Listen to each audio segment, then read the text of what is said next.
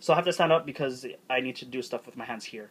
Anyway, first thing you need, coffee beans. Whole, preferably from a local or trusted source. Fresh, which means within 2 weeks of its roasting.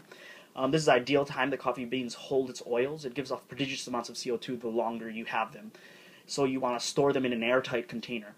I use light or medium. The darker the roast, the longer it has cooked and the more oils it has let out. And hence, weaker coffee with less complexity and less caffeine when you have a darker roast. So this is medium, I believe. Next thing you'll need is a burr grinder. I have it back there, but I don't want to take it out because it's a lot of hassle. So a burr grinder is a grinder that grinds with these stones that slow spin. This means that the grounds will ground evenly and making a more consistent cup. The grinder grinds slow so the grinder doesn't actually transfer heat to the beans, which actually starts the heating process of the beans, which give off the beans flavors, etc., etc., etc. So you don't want that because you want all that the bean has to offer. You also need a gram scale. This is a weight measurer for the coffee beans, amount of coffee for each cup. Too much coffee grounds, extraction will be uneven. Too little coffee grounds, it'll taste like water. We don't want either of that. The bitter taste in coffee is not due to too much coffee, so don't underbrew, which means don't put too little coffee bean grounds. So next you need to choose your brewing method. There are multiple brewing methods, many of which I know are the pour-over, which is the Hario method, the Chemex, the AeroPress, the French press, the vacuum pot, and espresso. I'm going to actually be using the pour-over, or the Hario method, with the V60. This is the V60. This V60 method gives off an even body and flavor. I'll explain those coffee lingo later.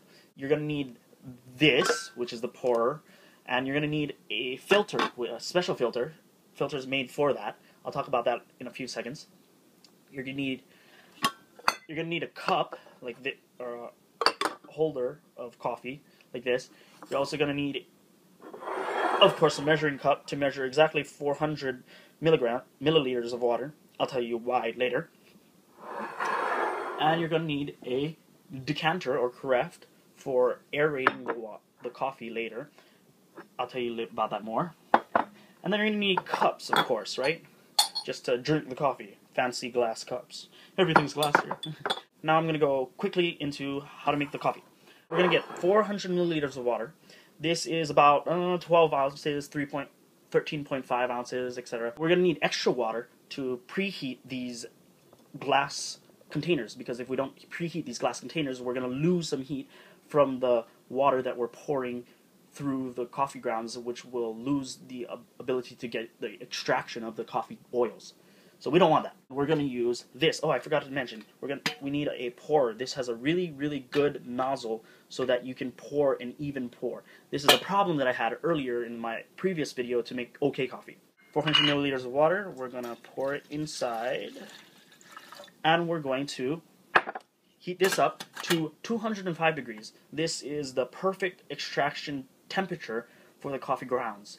If you put it too much, the coffee grounds are going to burn and you're going to have that burnt taste in your mouth, and you don't want that. Too little and you're not going to get the good extraction out of the coffee, and you're going to taste pretty much water. I'm heating up the water. I've got an extra preheated water. What I'm going to need to do is actually clean these filters just in case. It's always a precaution. You don't want to have a dirty filter. So we're going to fold this right here. I'm going to fold this like this so that it actually fits well into these things. These are specially made for these pourers. We're going to fit this in, and we're going to pour in the water. Alright, now that everything is wet on the filter, we've also made it hot water, so we're actually doing killing two birds with one stone. We're heating up this glass container, and we wet that. So we're going to pour this water that's already heating up this piece of glass, and we're going to pour it into here to heat up this piece of glass. Two birds with one stone. Now what we're going to do is we're going to actually ground the coffee. We need to ground the coffee right when we're going to make the coffee, because we actually want it to be fresh. Now what we're going to do is we're going to get the coffee grounds to be about table salt consistency. So we're going to want to make it that big. We're going to actually use this to pour it in. Alright, table salt consistency on my coffee. I'm going to turn on my gram scale. It's zeroing out. You don't actually want just 2 scoops. You want exactly about 20 to 21 grams of coffee for 400 milliliters of water. So that's exactly it. Taking this off, and I'm pouring it in here. Making it nice and even. Pouring this on here. putting this on here so that I can know exactly how much water I'm pouring at the same time when I make my coffee. I also forgot we're going to need a thermometer so that we can make sure the coffee is 205 degrees. So this is a nice thermometer. The most ideal coffee temperature is around 190 to 205, so that's perfect. So now I'm going to actually have to hold the camera so that I can show you the grounds, and I am pouring. I'm going to want about a 3 to 4 minute extraction because that is about where the optimum time for coffee extraction is.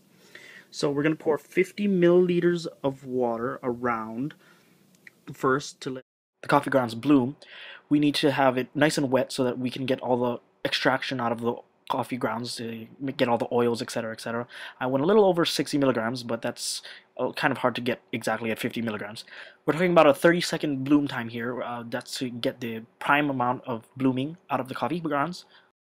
While we're waiting here, I'm going to talk a little bit about boldness and flavor, and actually also aroma.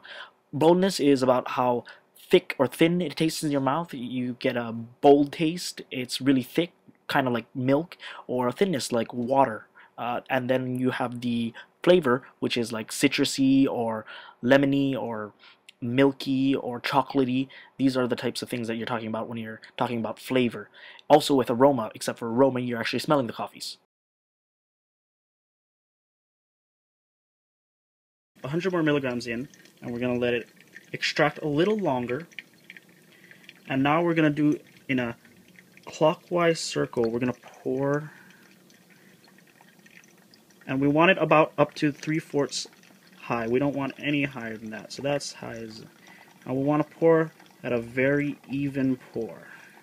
It's very, very difficult to do this one-handed, but I'm trying.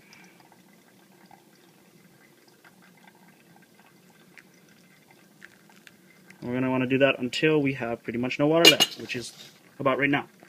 So I'm at good time. We want to see this spinning motion to ensure that all the grounds are extracting evenly. Now we're aiming for a 3 to 4 minute extraction, remember that. If you really want to get good coffee grounds or coffee beans, you can go to Lion's Coffee, which is downtown. They roast their own beans and they have really good sources.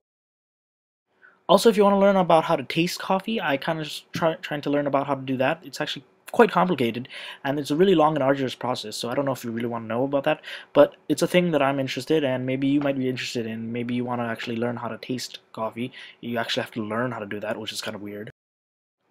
Here we're just watching for the coffee to go down at the same time, and nice and even, and watching that it's actually still spinning very slowly, but it's actually still spinning, which is a really good sign. If you want, I could actually show you the French press method if you want me to in another video. It's actually pretty hard, not actually quite as easy as everybody thinks it is. Hopefully there's other people watching this other than just me and you, and yeah. If there are, I'd love a comment on the video that you got this far in the video. It's pretty boring. It's really just for coffee lovers. So back to that, yeah. We've seen the coffee brew. This is done. We want to see this nice even coating around the edges, and we saw that it went all down at the same time. You can slightly see that there's a circular motion on here. That's perfect. Now we've got the carafe right here, or decanter if you will. We're going to take the perfectly brewed coffee, not perfectly, but quite good, and we're going to pour it in here. And I said, remember, this is to aerate the coffee grounds. I mean, the coffee. This is to give it more air in it, to make it so that you can have a cleaner taste in your coffee. We're going to spin like this, and we're going to pour it back so that we can serve it well. This is about 400 milliliters of coffee. And this goes right in here.